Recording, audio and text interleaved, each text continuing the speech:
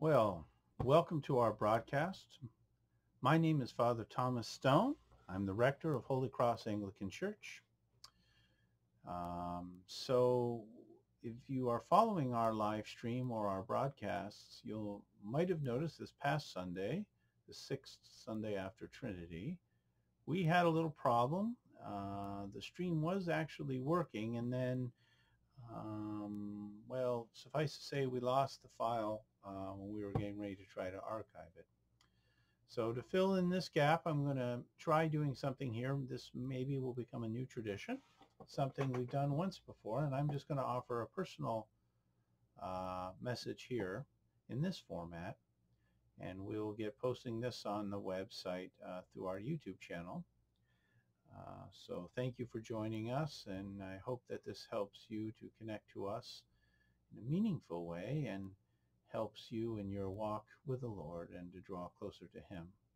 Thought I would just talk briefly about this past Sunday and things happening in the parish, and then offer a few prayers, many of which are taken from the morning prayer service, but not all of them, and let you know about my sermon for this past week. So it was a nice Sunday. It's so wonderful that we can all see each other again. It was rather hot on Sunday, so I thank those brave souls who did manage to turn out and make it. It was one of those muggy days in Western New York in the summer. And next week we are planning on celebrating the feast of St. James the Apostle. So I hope you can join us for that Sunday.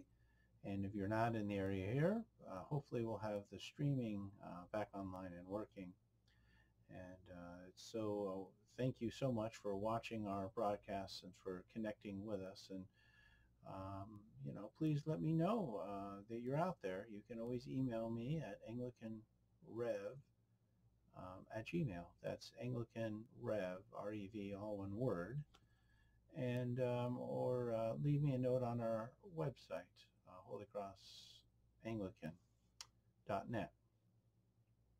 So thank you once again, and I think I'd like to just get into some prayers, and then one of our traditions in our worship is to come before God acknowledging our sense of sin and being cleansed from that. So I'm going to begin with the prayer of general confession from morning prayer.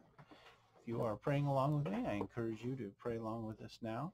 And please forgive me as I look up and down. We haven't quite got all this with the camera figured out yet.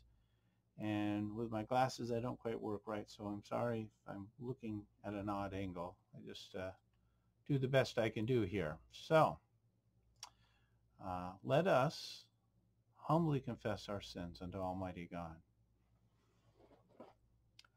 Almighty God, most merciful Father, we have erred and strayed from thy ways like lost sheep. We have followed too much the devices and desires of our own hearts. We have offended against thy holy laws. We have left undone those things which we ought to have done, and we have done those things which we ought not to have done, and there is no health in us.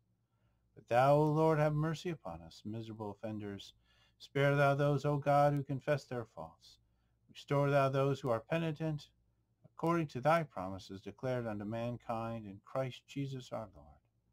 And grant, O most merciful Father, for his sake, that we may ever hereafter live a godly, righteous, and sober life, to the glory of thy holy name.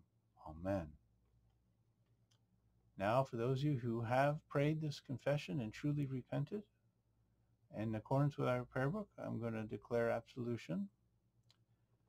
Almighty God, our heavenly Father, who of his great mercy hath promised forgiveness of sins unto all those who, with hearty repentance and true faith, turn unto him, have mercy upon you, pardon and deliver you from all your sins, confirm and strengthen you in all goodness, and bring you to everlasting life through Jesus Christ our Lord. Amen. Now let us say together a prayer taught us by our Lord himself. Our Father, who art in heaven, hallowed be thy name. Thy kingdom come, thy will be done, on earth as it is in heaven. Give us this day our daily bread, and forgive us our trespasses, as we forgive those who trespass against us. And lead us not into temptation, but deliver us from evil. For thine is the kingdom, and the power, and the glory, forever and ever. Amen.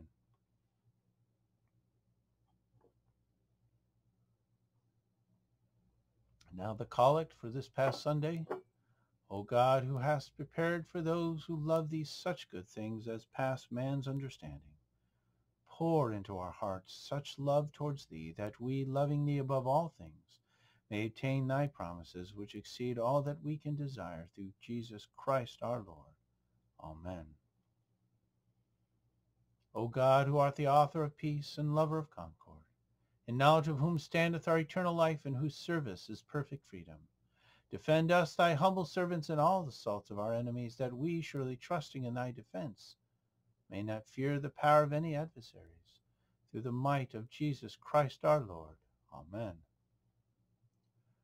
O Lord, our heavenly Father, almighty and everlasting God, who hast safely brought us to the beginning of this day, defend us in the same with thy mighty power, and grant that this day we fall into no sin, neither run into any kind of danger, that all of our doings, being ordered by thy governance, may be righteous in thy sight, through Jesus Christ our Lord. Amen. O Lord, our governor, whose glory is in all the world, we commend this nation to thy merciful care, that being guided by thy providence, we may dwell secure in thy peace. Grant to the President of the United States and to all in authority wisdom and strength to know and to do thy will. Pray this especially for not only the President, but all the members of Congress, the President's advisors, and the members of the Supreme Court, and our governor and state legislature. Fill them, Lord, with the love of truth and righteousness, and make them ever mindful of their calling to serve this people in thy fear. Through Jesus Christ our Lord, who liveth and reigneth with thee in the Holy Ghost, one God, world without end. Amen. Mighty and everlasting God, from whom cometh every good and perfect gift, send down upon our bishops and other clergy, and upon the congregations committed to their charge, the helpful spirit of thy grace, and that they may truly please thee, pour upon them the continual dew of thy blessing.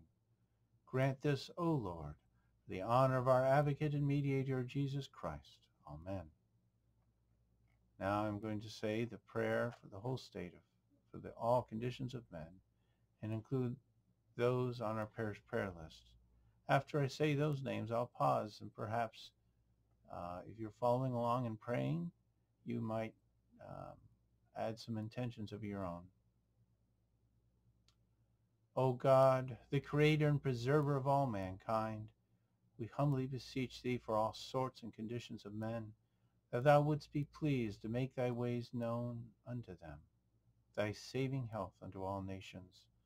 More especially we pray for thy holy Church universal, that it may be so guided and governed by thy good Spirit, that all who profess and call themselves Christians may be led into the way of truth, and hold the faith in unity of spirit, in the bond of peace, and in righteousness of life.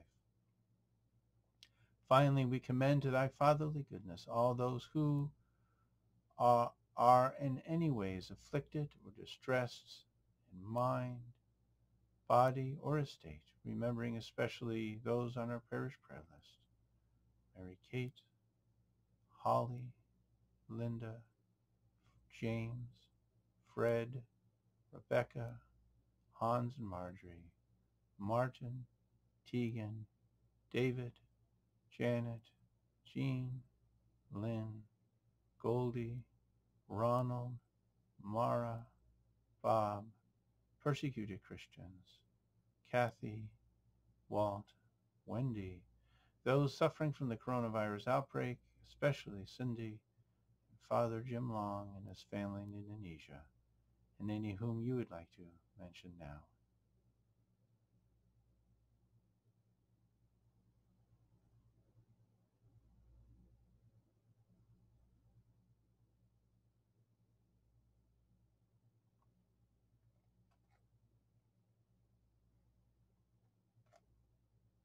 that it may please thee, Lord, to comfort and relieve these according to their several necessities, giving them patience under their sufferings, and a happy issue out of all their afflictions. This we beg for Jesus Christ's sake. Amen.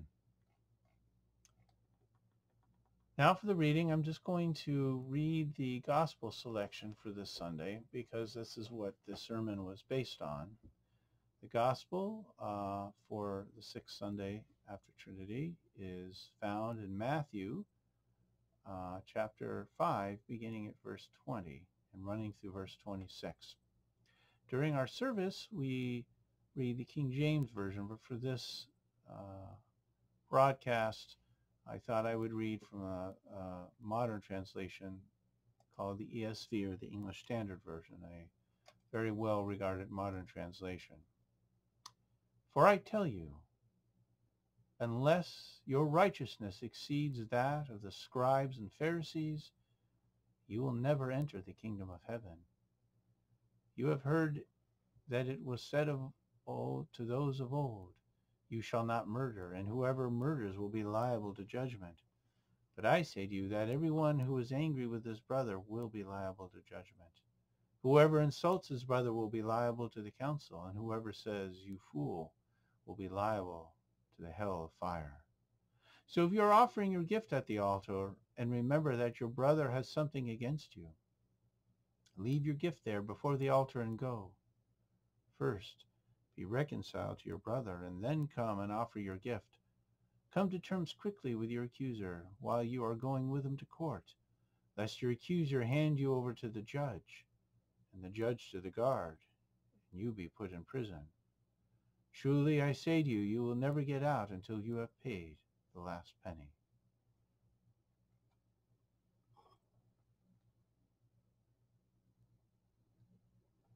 Now please pray with me as I prepare for my sermon. Let the words of my mouth and the meditation of our hearts, O Lord, be always acceptable in thy sight. Amen.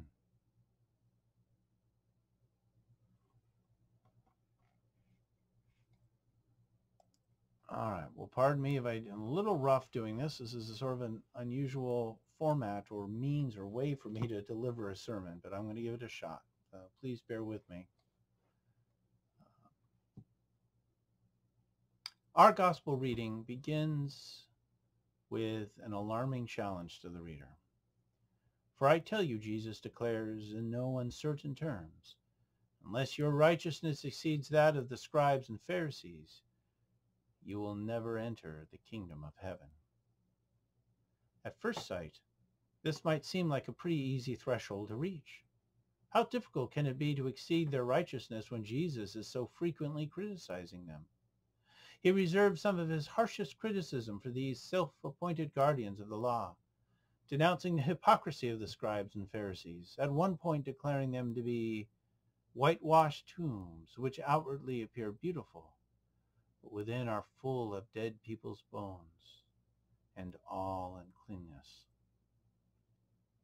Jesus would hardly bother warning us if it were as easy as all that. And even the most cursory glimpse at the larger context, banishes any such self-congratulatory thoughts. He is not giving us a flattering picture of how easy it should be to exceed the efforts of the religious experts. Rather, Jesus is challenging you to reach a level the most diligent students of the law could hardly imagine. He is not congratulating us on our superior morality, but showing us all how far we have fallen short of God's standards. The verses just before our selection contains a solemn warning against lightly dismissing God's law. Jesus declares that until heaven and earth pass away, not an iota, not a dot will pass from the law until all is accomplished. For this reason, he continues, whoever relaxes one of the least of these commandments and teaches others to do the same will be called least in the kingdom of heaven, but whoever does them and teaches them will be called great in the kingdom of heaven. This sets the stage for his declaration that our righteousness must exceed that of the scribes and Pharisees, men who are experts in the law and who had devoted their lives to the strictest observance of its tenets. It's a challenging standard and must have caught some of his listeners off guard. What is he up to now, you can imagine some of them thinking. Is Jesus now telling us that we have to live like these very men whose way of life he so frequently criticized? But the truth was even more disturbing, as we find when we continue on in this passage. For Jesus was not asking for a whole new level of dedication to the law. Jesus was asking for a whole new level of dedication to the law. I told you I was having a little rough time with this format. Going beyond merely observing the law's formal requirements. Thus, for example, it is not enough for us to just refrain from actually murdering someone. For I say to you that anyone who is angry with his brother will be liable to judgment. Similarly, we learn that even if we bite our tongues and to hold in the spiteful or contemptuous words that spring to mind, or even if we congratulate ourselves on avoiding that pretty coworker, the anger and lust that we harbor in our hearts is itself a sin. Yes, we should not do such things. We should not insult one another or commit adultery. But God sees behind our masks, and the actions we take grow out of the attitudes and desires we harbor in secret. We must not only refrain from harming our neighbor, we must also stop wishing them harm. And if this seems an impossible standard, that is part of the point. Christ calls us to examine our conscience, not to drive us to despair, but that we may more fully realize how far the empire of sin has extended, how it has triumphed in our very hearts. We need to see our need of God. We cannot avail ourselves of the grace he so freely offers if we do not recognize that we need his help. Moments like these punctuate Jesus' teaching. For one of our greatest enemies is a kind of complacency that settles over us as we go about our daily lives. How often do we really worry about living up to God's standards? Jesus was fearless and uncompromising in criticizing the religious establishment of the day. But in today's passage, he is letting us know that we all have work to do. The Pharisees were like that kid who was always getting in trouble at school, but the rest of us, the kids with their noses quietly buried in some workbook, should not pat ourselves on the back for avoiding detention. For in Jesus' analysis, the rank and file have as much work to do as the corrupt and misguided leadership. In fact, it is easy for us now to dismiss the scribes and Pharisees because we are used to them being painted in an unflattering light. They frequently appear as antagonists in the gospel accounts, and Jesus' critique has become so much a part of our culture, we have even adopted the word pharisaical to refer to someone who is overly legalistic and hypocritical. But we should not lose sight of how respected they were in their own time. These were men who gave their lives to the study of the law and who committed themselves to obeying even the least of the law's injunctions. Furthermore, there existed then a popular school of thought which held that the Messiah would not usher in God's new kingdom until Israel offered perfect obedience to the law. Looked at in this light, the Pharisees could be seen as serving the Messiah's cause, doing their part to bring about the fulfillment of the prophecies. We have forgotten how scandalous Jesus' attacks must have been. And when he turned around and told his audience that they had to exceed the righteousness of the Pharisees, that must have alarmed them even more. No one could hope to live up to such a standard. This might not seem like such a formidable expectation now that we've had many long centuries to get comfortable with the idea of God's grace and Christ, and are also very used to dismissing the scribes and the Pharisees. However, we would be wise to hang on to, for just a moment, some part of the wonder and consternation Jesus' first audience must have felt. For Jesus is challenging us with these words, and he wants us thinking long and deeply about the side of ourselves that only God can see. Jesus intended his words to sting a bit, but they no longer smart because we no longer care.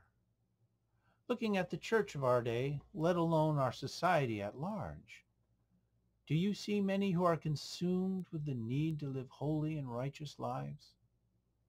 Don't we instead tend to make excuses for our sins, if we even recognize the idea of sin at all? The culture has taught us to take a more therapeutic line. Values are strictly relative and are to be judged by how they make us feel. Absolutes like good and evil, right or wrong, are banished from our vocabulary. Instead, we think in terms of empowerment and affirmation. We teach self-actualization, while the ancient church demanded self-examination. Their way was wiser, for we can only fix something if we know it is broken.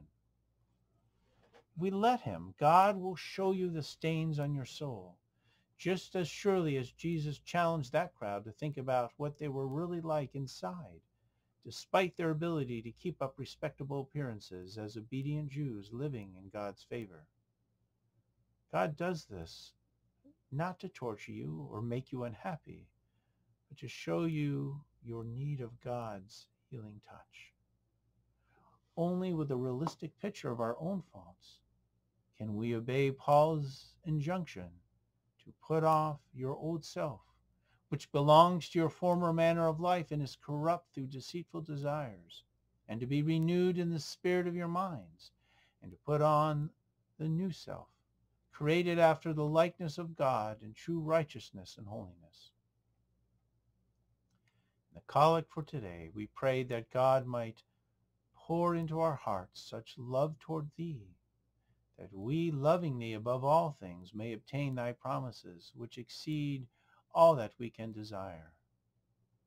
This prayer beautifully expresses our deep-seated need for God. Our love needs to be awoken, and I think that often the problem is that our lives become so cluttered with the things of this world, we forget where our true happiness lies. Yet, in the words of this prayer, God's promises exceed all we can desire. It is what God himself has to offer that will make us happy, not that promotion you've been angling for or the new iPhone coming out. If mere things could give you true lasting happiness, then America would be the happiest place on earth. Well, perhaps our amusement parks can make this boast, or at least one particular amusement park. But I think if you look around, you will see that this is patently not the case. Even before our recent troubles, our country seemed to be sliding into a neurotic funk. Anxiety and depression cloud our thinking. The churches stand empty, but the prisons and morgues are full. We're at the boil. Violence and hatred are ever simmering, ever ready to explode in a cloud of steam as the joints and fissures of our civic order come unglued. We deny the very nature of reality, preferring instead our own hopeless dreams. We accumulate ever more stuff, faster and more sophisticated machines, bigger houses, better cars, but peace and contentment elude us. Contrasts this picture with the lives of God's saints in lands where they do not own much, or are perhaps even persecuted. My previous parish was, at that time, part of a diocese of the Church of Uganda, and several of our families had also immigrated from Nigeria. And the stories we heard from both lands were the same. Poverty was rife with people living in conditions we here in America could hardly imagine. And being a Christian could be dangerous. The Archbishop of Uganda, who I once met at a meeting, talked about being imprisoned during Idi Amin's reign of terror, and the hardships continue today. Sadly, there are still plenty of headlines about the murder and persecution of Christians in both of these countries. But despite all of this, when travelers return from these nations, you hear the same story. The church there is not struggling. Quite the contrary. The churches are full to overflowing, and they are alive with a palpable sense of joy. But you don't have to take my word for it. 10 minutes spent at the computer will reveal a peculiar discovery. I think you will find that where the church should be most happy because it lives in peace and prosperity, it is actually the most miserable. Members drop away, and we are consumed by the worries and desires of this life. On the other hand, believers who should be miserable, those facing near starvation and constant persecution, are happy, and their churches thrive despite the best efforts of the enemy to bring them to heel. This seems exceedingly strange from our perspective. But on a smaller scale, don't we see something like this in our everyday lives? Sometimes it feels like the more I have to worry about. What would I do if the comfort of my house were taken from me? Or if we lost one of our cars? When I was first married, the term internet hadn't even been coined. Now, I couldn't imagine going 24 hours without access to the web. How would you like to spend a week without your smartphone? I remember my mother reminiscing about the early days of my parents' marriage. My dad was just starting off in his career, and there was not much money to go around. And I gather things got pretty lean right before payday, when the larder and the bank book both stood empty. I remember my mother once talking about serving meat that had gone green, cutting around the bad bits. Hearing this in my comfortable suburban childhood, this seemed horrifying to me. And yet somehow, my parents got through all that. And you probably have similar stories of your own. Do you remember when you were just starting out and didn't have much? Or perhaps you remember your parents' or grandparents' stories. How could we have been so happy then, we wonder? We didn't have anything. Of course, nostalgia is a powerful drug, and memory has a way of filtering out the bad parts. But our lives teach us an important lesson. It is not what we have that matters, but who we are with. Our relationships matter far more than any mere things. And there is one relationship that matters most of all, the one we are most likely to neglect. In the final analysis, our happiness, our best hope for true joy, lies not in the things we own or even in the people we know, but in Him who made them all. When we remember this, when we renew our love for Him who loved us first, we will find true happiness. And in our love, we will be consumed with a zeal to conform to His will, for we will want to draw closer to Him. Then we will be eager to have our righteousness exceed that of the scribes and Pharisees. God is not a distant, glowering force, but a real person. A person who loves you and wants you to know Him better. And as you do, in the exciting journey of that relationship, and as that relationship grows, you will find the desire and the strength to grow ever more righteous and holy. Amen. Well, thank you very much. I'd like to just conclude with a couple quick prayers. As we say near the end of our morning prayer service, let's say the prayer of St. Chrysostom. Let us pray. Almighty God, who has given us grace at this time, with one accord to make our common supplications unto Thee, and dost promise that when 2 or 3 are gathered together in thy name, thou wilt grant their requests. Fulfill now, O Lord, the desires and petitions of thy servants, as may be most expedient for them, granting us in this world knowledge of thy truth, and in the world to come life everlasting. Amen. The grace of our Lord Jesus Christ, and the love of God, and the fellowship of the Holy Ghost be with us all evermore. Amen. The peace of God, which passeth all understanding, keep your hearts and minds in the knowledge and love of God and of his Son, Jesus Christ. And the blessing of God Almighty, Father, the Son, and the Holy Ghost be amongst you and remain with you always. Amen. Thank you very much once again for joining us in this brief broadcast. We hope that we see you on Sunday upcoming for the Feast of St. James. I understand from my wife we're going to have a strawberry and rhubarb crisps to match the red color of the day, the liturgical day. And if you aren't in the area and you can't come out yet, please join us online.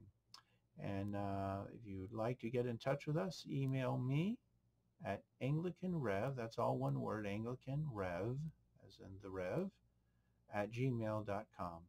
Thank you very much, and I hope you have a blessed day wherever you are. Goodbye.